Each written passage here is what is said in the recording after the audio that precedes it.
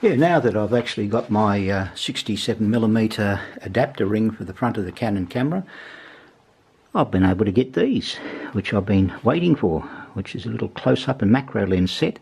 So we've got a 1D, 2D, 4D and a 10D macro. And they come in this nice little pouch with Velcro on it, and 4 little lenses. That's them there. I'll take them outside in a few seconds and we'll put them to the test and see what they can do.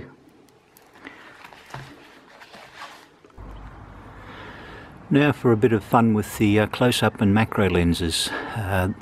This little yellow plant out the front of my place, no idea what it is, it's just a weed of some description. So we'll use this as an example, using stock standard zoom.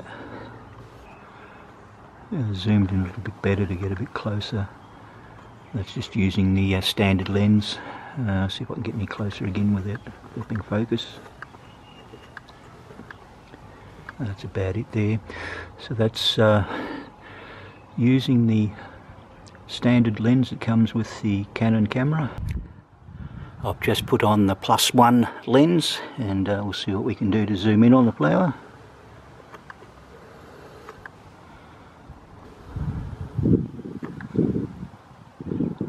Camera depth. Yeah, that's about as close as I can actually get it. And still keep it in focus, and that's using the +1 lens. And this is about as close as I can get it using the +2 lens. And this is using the +4 lens. And this is using the +10 lens.